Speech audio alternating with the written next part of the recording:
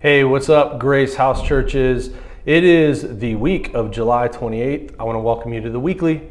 This week we talked about out of Hebrews 3 again, but we addressed verses 12 through 19, really focusing on verses 12 and 13. So we're going to be talking about that.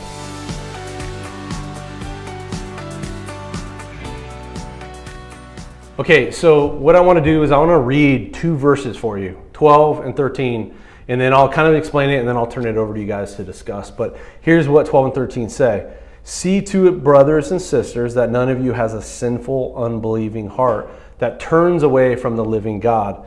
But, this is verse 13, but instead encourage one another daily as long as it is called today, so that none of you may be hardened by sin's deceitfulness. Okay, the first thing I want us to see in this is last week, Pastor Josh talked about or talked through verses 1 through 11, and that was individual responsibility for our hearts, for the hardening of our hearts.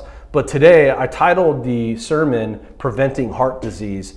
But the key and the turn in these verses is this is now corporate responsibility, which means that you and I are responsible for each other as the family of God, as the kingdom of God. And so that's why in verse 12, he starts off with, see to it who? Brothers and sisters. He's talking to the collective church and not just an individual.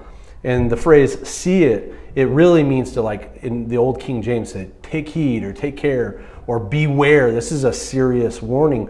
Because among us and even inside of us, we can move and progress and go through a process where our hearts become hardened and unbelieving and sinful. And so that's the warning here. And so at first in the sermon, I talked about what that type of heart looks like. And I walked through a process that looks like it usually starts with doubt.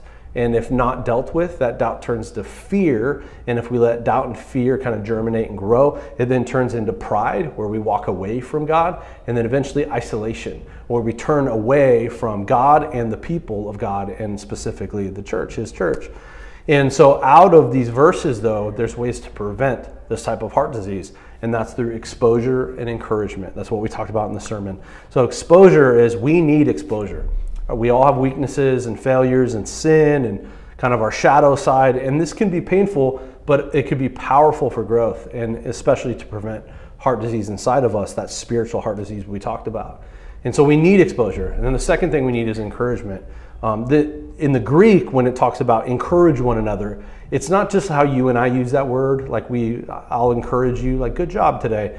But there's a serious nature, a serious tone to the words in the Greek that's used there that really means to like bring in closely and to encourage one another to take serious our Christianity. We should not be pedestrian about our Christianity and our Christian walk. And so we need the exposure and we need the encouragement in our lives and with each other. We are the church. We are God's church, and we are to be the church with one another.